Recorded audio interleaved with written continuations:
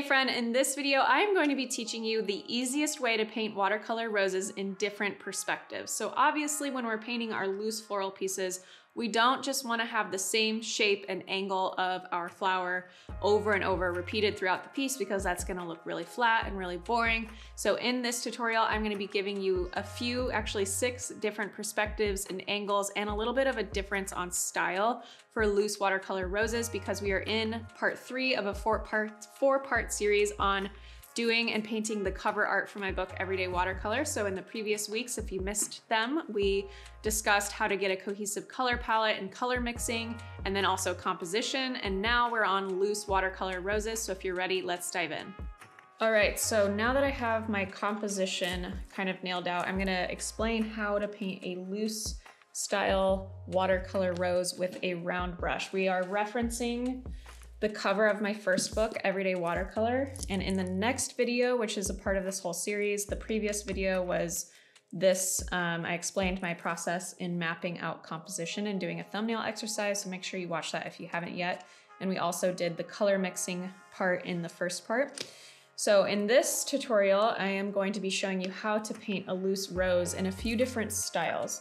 So obviously flowers grow in many different shapes and sizes. Even roses come in hundreds of different varieties, but they also can be looked at from many different angles and perspectives. So you want to make sure that you're not just painting in your loose floral pieces, that you're not just painting one type of position or angle of a rose. Even if you are just painting one variety of rose, having multiple different sizes and angles and positions is going to help make it feel more natural, make it feel like it's more real life, and also give it more flow.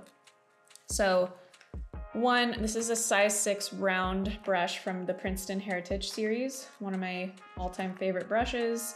I used to only use this brush all the time. And then I've expanded and grown my library of brushes, but I love this brush. It should, in my opinion, be in every single watercolor artist's toolbox of brushes.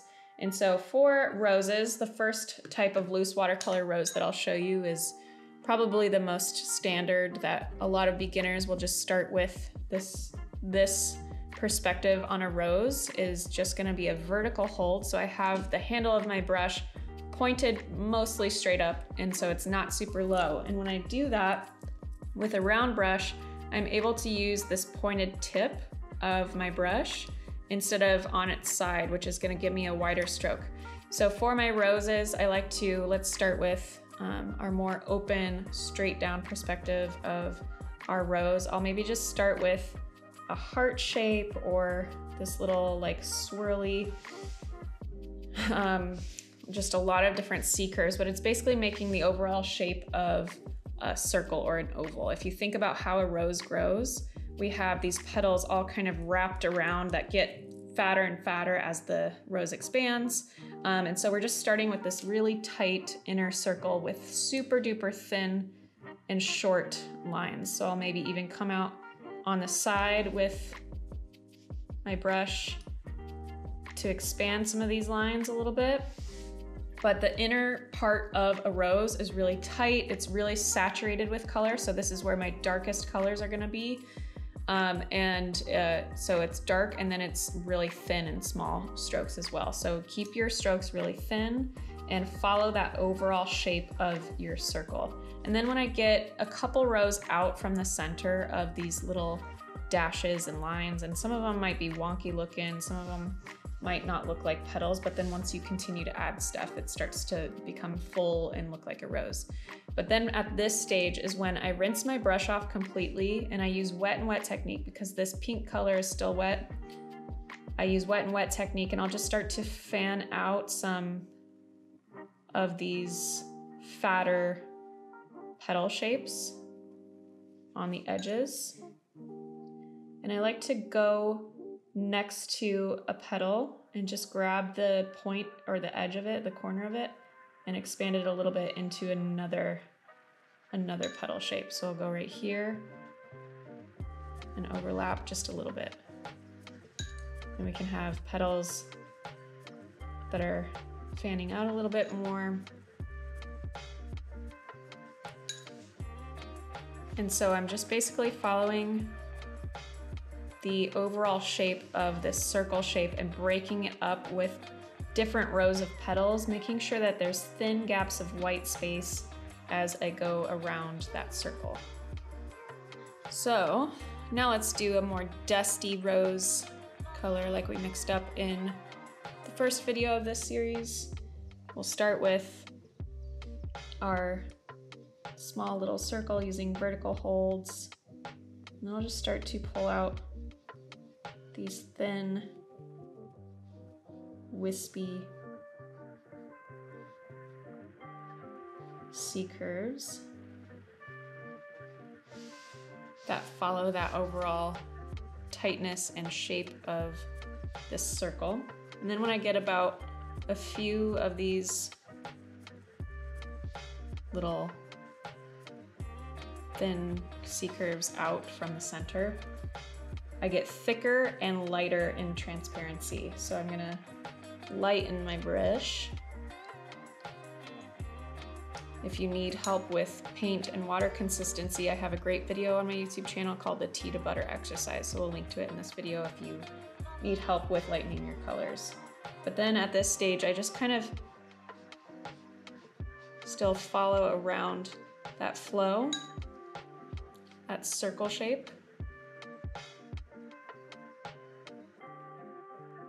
with some thin strokes, some thicker strokes. Sometimes I'll use the tip of the brush and drag it down. Sometimes I'll use the side of the brush. Depends on the overall shape of the petal that I want. But these thin gaps of white space is what's gonna make it feel like a rose, because we're separating our petals with those thin little gaps of white space. So I'm just kind of going in and flicking my brush around and not being too precise or clean with what the shape looks like.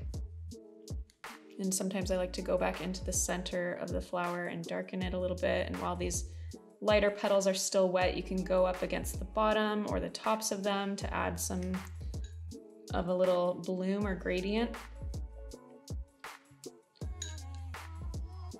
And you can keep going and make this even fuller, or just kind of make it look like a more just starting to open flower. So again, with the different perspectives on our flowers, we get to create more movement and more lifelike pieces.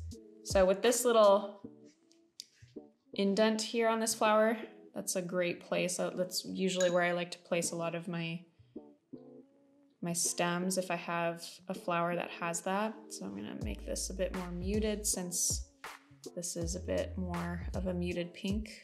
So I'm gonna add brown to my green. Maybe a little pink. And we'll pull down from the center of the flower.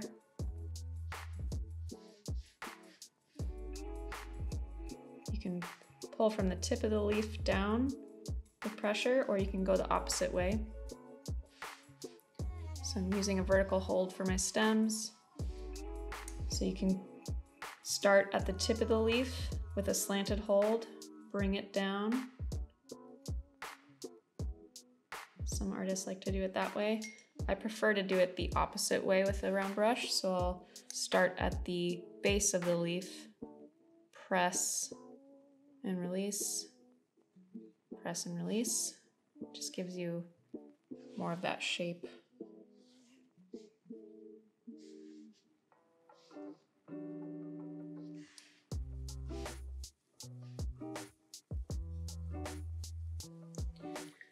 Like so. And maybe for this brighter pink, I would do something also in the vibrant range, sap green and green gold. Instead of a smoky brown undertone green, we're just gonna keep it vibrant for the sake of cohesiveness. I just like to dance around my petals.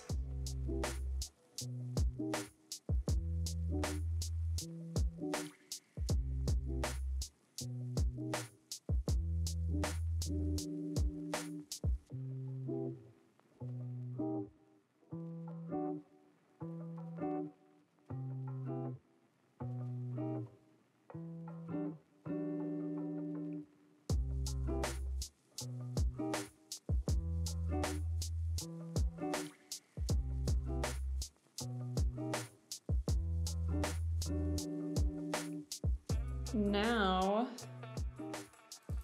we're going to test out a bit more of a fluffy or open rose situation with the round brush. So I'm going to start with my main color. Again, I can mix up any color I want to, but if I'm following a specific color palette, refer back to that first video we did earlier in this series if you need tips on that, on color mixing. So now let's paint a rose, like a David Austin rose or something like that, where we're just seeing it on its side. So we have maybe some petals in the front. I'm starting at the top of the petal and pressing down into the base and just kind of creating this overall bowl shape to start. And then I'll lighten my pigment, grab more water. Make sure to get rid of excess water on your paper towel so you're not just adding puddles of water to your sheet of paper. And then I'll pull these downward petals that are falling toward me almost,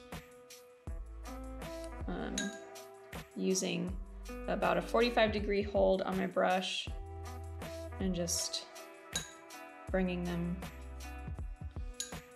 up and down.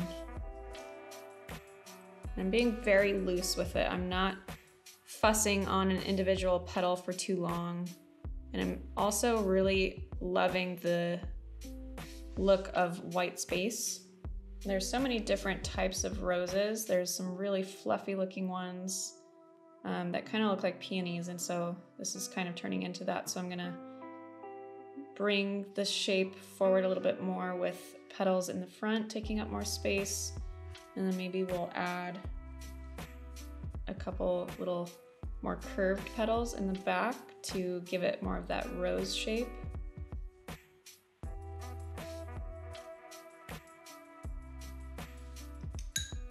And lighten some petals light in the back here.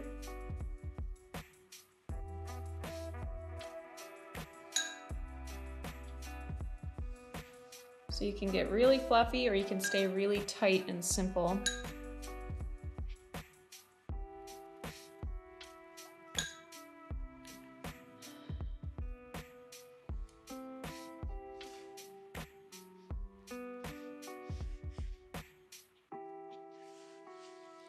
Like so. And then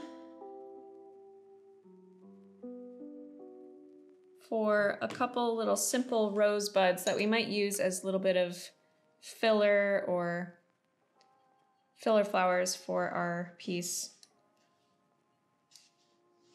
I like to start with just some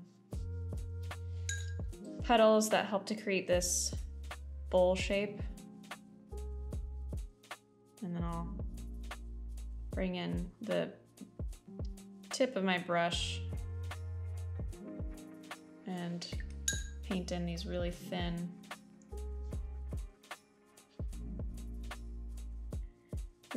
strokes back in here to show those tightly wound petals towards the center. Going in and darkening some spots in the center is going to make it feel more dense as well.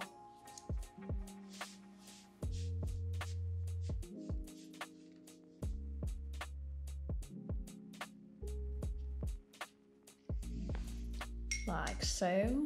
And then another simple bud. We can start with mostly water and just a touch of color for this oval shape. And then going in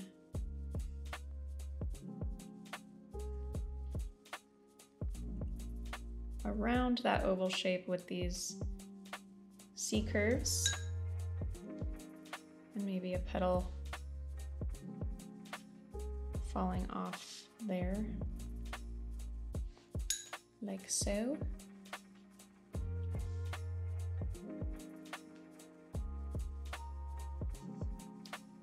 Pulling the brush down.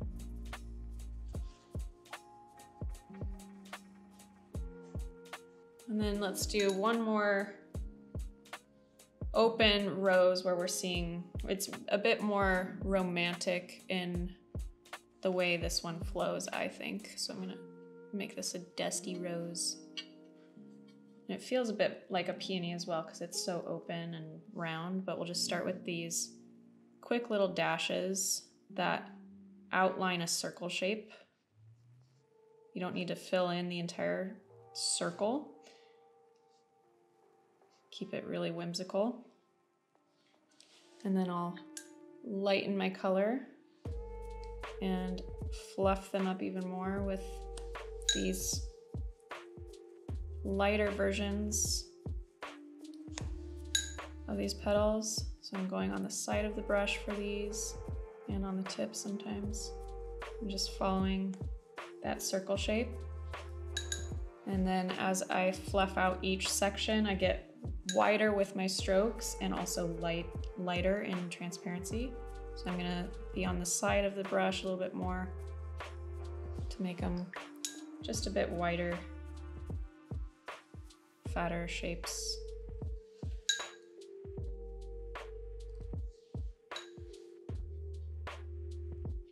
Around that circle. And you can go back in with some darker color and accent some of these spots here and there.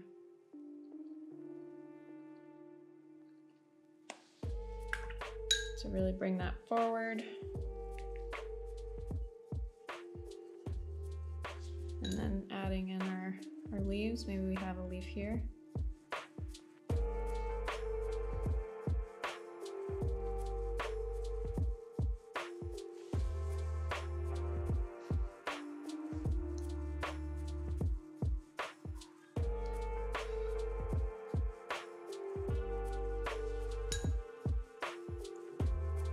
Like so.